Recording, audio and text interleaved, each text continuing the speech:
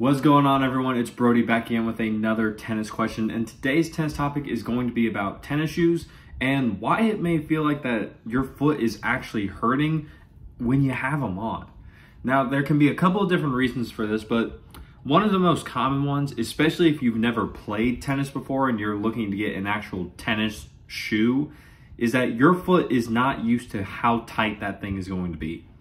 Actual tennis shoes are a lot tighter than normal everyday regular sneakers or just any other type of shoe you would wear almost, because they have to lock your foot and ankle into place to help prevent you from rolling over when you're moving side to side, up and down, or across the court diagonally. This allows the shoe to not only keep you safe, but it has to also make sure that your foot has enough cushion to it to be protected. If you aren't used to this style of shoe, however, you're going to feel like the shoe is trying to crush you and it's going to be really tight on your foot and you don't know why, and it just feels uncomfortable. So with that, you really want to go ahead and make sure that you know that each shoe that you try on, yes, of course, they're going to have a different fit because of each brand is different. However, if it's your first time in an actual tennis shoe, they're going to feel tight no matter what. So go ahead, try on a couple of different brands and see which ones you think actually fit the best. Whereas the tightness is not, I'll say, killing your foot, to where if the shoe is so tight that you feel it is pressing down onto your foot for a lot more than you think is actually necessary, there's going to be a little bit because it's trying to lock your foot into place. But if you think it's more than necessary and it actually hurts before you even get onto the court, you should probably look for a different shoe. Now, another reason why the tennis shoes that you're wearing and may be causing your foot to have pain is that you've had these tennis shoes for a long time and you've wore them, you've played in them, you've done a lot of things in them. The cushion's probably worn down or gone bad by now. I don't know you.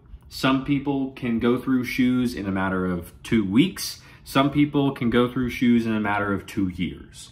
There's a wide spectrum between how long a shoe lasts a specific person. So you really have to figure out how hard are you on your shoes. Do you go through shoes every 2 weeks by putting holes in them? Do you just wear them so much that you break down the inside material that is actually helping cushion your foot?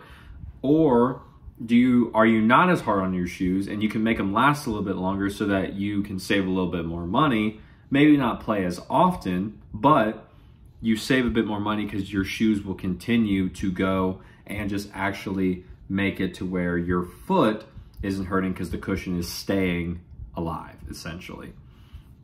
Now, you can, and also one way to remedy this is to get an insert. You can go to a lot of running stores actually and get specific inserts tailored to your foot. Almost any type of insert that you use, it will be able to fit inside of a tennis shoe, and the insoles of the tennis shoes are really easy to take out.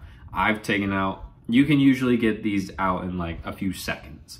Sometimes other shoes will have the soles taped or glued to the bottom and they're just a hassle to try and get out. But with tennis shoes in specific, I would say a good majority of them are going to have it to where the insole of the shoe can come out easily because they know that people need to put their inserts in to make the shoe even more comfortable for them. So that's really a few of the main ways that the tennis shoes can actually be causing pain. Another one that just came to mind is the fact that you've just had the shoe on for too long. So as we play tennis and as we just do the physical exercise, the one thing that happens with our foot is that it technically does expand inside of the shoe. Now, if you're wearing a very narrow shoe, like a Nike shoe or an Asics, then that expansion of your foot can sometimes, well, let me rephrase, not expansion, the swelling of your foot can sometimes just brush against the inside of the toe box area in the shoe and cause some pain and discomfort from that. So you always want to make sure that you give yourself ample time outside of the shoe after you used it so that your foot can recover and not be fully pressed in with a lot of the different pain that can come from just wearing the shoes for hours and hours and hours upon end. Now, if you've been wearing tennis specific shoes for a long time, you know that you can eventually find your sweet spot for how long you can keep a shoe in, whether you're playing in it or you're just wearing it out casually. I do that a lot just because I like how the shoes fit, because I've worn them so often, and it also helps me feel better knowing that I'm helping protect my ankles from anything, rather than wearing a lighter weight shoe that has a bit more chance of me getting an injury. Now, with all of that being said, those are a few of the main ways that you can look to make sure and try and figure out why you're actually getting so much pain from your specific tennis shoes that you're wearing. I would also say that if the pain persists and you've been dealing with this for a long time, you should probably go and see your doctor, see what they say, get their expert opinion and what they believe is going on, because it may not be the shoe's fault. It may be that there's something you don't know about going on within your body, and by going to the doctor and bringing that forward, you can then make sure that you take care of it so that you can get back and enjoy playing the game that we all love, tennis. All right.